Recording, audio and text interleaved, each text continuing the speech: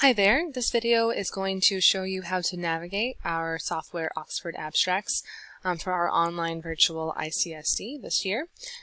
When you log into the program, if you've registered, this is what you are going to be able to see. The first thing is the program. Over here on the left, if we expand this, we can see more informations. You will not be able to see this. This is just for the admin view. We'll start with the program. If you click on this, it'll take you to the same view where we have all of our sessions listed. If you would like to view them in a different time zone, you can select this here to make sure that you're viewing it in your time zone. You can also filter out by different dates if you would like. You can choose different presentation types if you want to only see the plenaries or if you only want to see the poster sessions. We don't have our themes selected yet, but you can sort by those themes. We're hoping to get those into the program in August. And then lastly, you'll be able to bookmark some of these sessions if you would like, just by clicking this icon right here, and then you'll be able to filter out the sessions that you have that are bookmarked. You also can search the program at any point. Moving along on the left here, we have the About section, which just has information about ICSD, our abstract themes, our scientific committee, and contact information. We also have our participants. You can see here I've added just a test session. This test one is a poster presenter, so you can see that person right here. The participants are going to be all presenters, moderators, and speakers.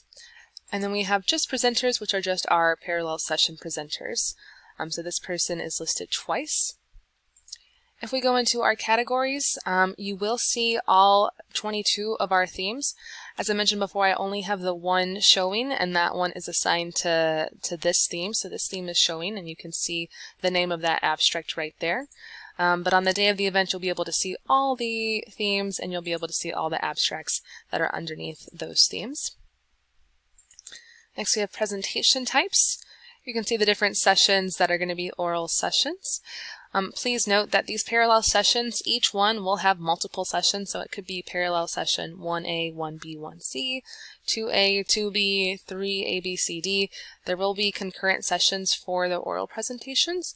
Again, we will have that live on our website come August. And then we have our plenary sessions, which are not concurrent, and we have our poster sessions.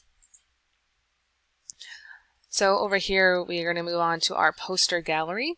I just have the one in here, but on the day of the event, we will see all of them. Right now, we are viewing it as a tile mode. You can also view it as a list. You can sort the titles of the abstracts. You can also, again, sort by category. You'll be able to sort by the session as well. This one is assigned to parallel session 1A. All posters will be assigned to a poster session, not a parallel session, but you'll see those options here. And then again, we'll have those tracks, which are going to be the same as the categories here as well.